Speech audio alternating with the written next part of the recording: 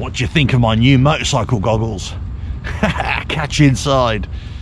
They're swimming goggles. They're swimming goggles. RevelatorAlf.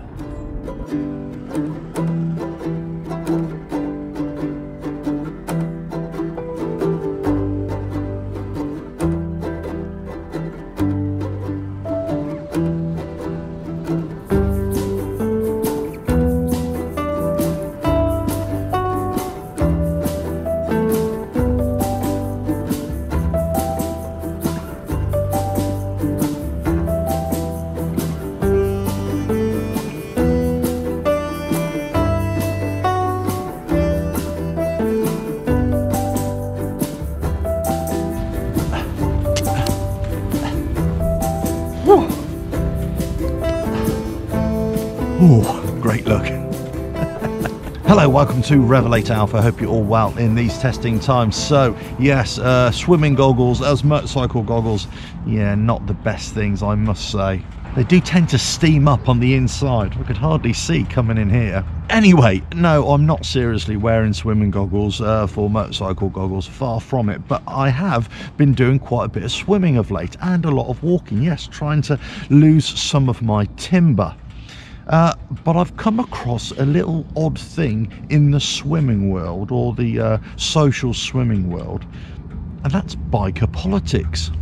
What's going on? You see, sometimes in the biker world, what happens is that you'll get individuals who forget they were ever a novice, and then they get better and better at riding, and then they look down their noses at those who are just starting out.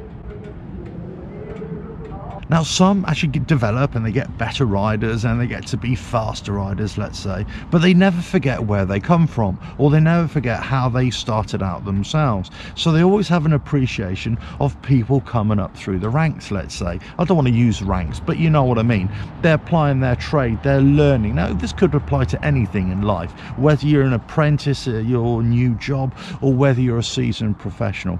The idea is that if you've got more experience, perhaps you should just be a little bit more sympathetic of those who are trying to learn their trade, especially if they're showing willing and application, right? Seems like the good thing to do. So I'm not the best swimmer in the world, far from it. In fact, you could say I'm a pretty awful swimmer. I've never really been good at it, but I can swim, as in I can get from one end of the pool to the other, just not very well. So I started off in the slow lane. So if you've ever done a track day, you're basically put into different groups, like a novice, then an intermediate, and then a fast, you see, depending on how good at it you are, how many sessions you've done before. And it's exactly the same in the swimming world, as it were. You just put yourself in whichever category you feel most confident. So I knew that my fitness wasn't great, so I put myself in the slow lane anyway, but also my swimming technique isn't that great. So in the slow lane, I could get better, get a little bit quicker, but work on my technique. You see, I'm the novice coming through again. Now, when you're all novices together, it's great, okay? So you're just swimming along and it's all good. But then you start to get a little bit faster. Your fitness improves, your technique improves a little bit. So then you think, do you know what? I'll just step up to the next lane, the middle lane, let's say, just a little bit faster, and see how I go.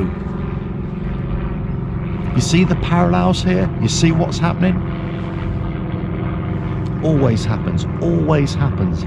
So the other day I decided to actually go from the slow lane up into the middle lane, and you know what, it's quite a success. I didn't hold up many people. I stopped every now and again to let the faster swimmers overtake me.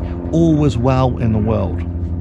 Then I went the next day, and guess what? I encountered one of those people who forgot how they first learned when they were first slow as well. And it was almost like they were acting like a child. They were tutting, they were throwing their toys out the pram or whatever, and you know, it's just making it uncomfortable for everybody. In fact, he almost got his lights punched out. Not by me, by a couple of old ladies who were just about to get in there. And they were saying, if you think it's too slow in here, just jump up to the really fast lanes. And that's what happens in the biker world as well, or any circle, I'm sure. You get certain personalities, certain people who forget, you know, how they learned as well. They get to a certain standard and they're better, let's say, than this new group that they're part of, but they're not good enough to go in the, you know, the really fast riders, let's say, or in this case fast swimmers. So they're bitch and moan and they try and put everybody down in their little group, but they haven't got the stones. What the hell's going on here? Some kind of rally going on. But anyway, so you get these people who think they're too good for one particular group, but they won't go into the big boys and all the fast swimmers and you know, try their luck there. So, you know, that happens quite a lot, doesn't it? Now, if you are a really fast pack of riders, let's say, whatever, or you're really experienced in a certain way, then obviously it might be a bit of a closed group. For safety reasons as well, there might be an issue. Let's say on track days, you don't really want slow riders in the really fast group because there could be a safety issue as well. So that aside, I'm just talking about general attitude. If somebody wants to come into your group, yeah, they might have to prove themselves. I get that. But also there's got to be a certain kind of acceptance from other people. There's also got to be a little bit of nurturing there as well.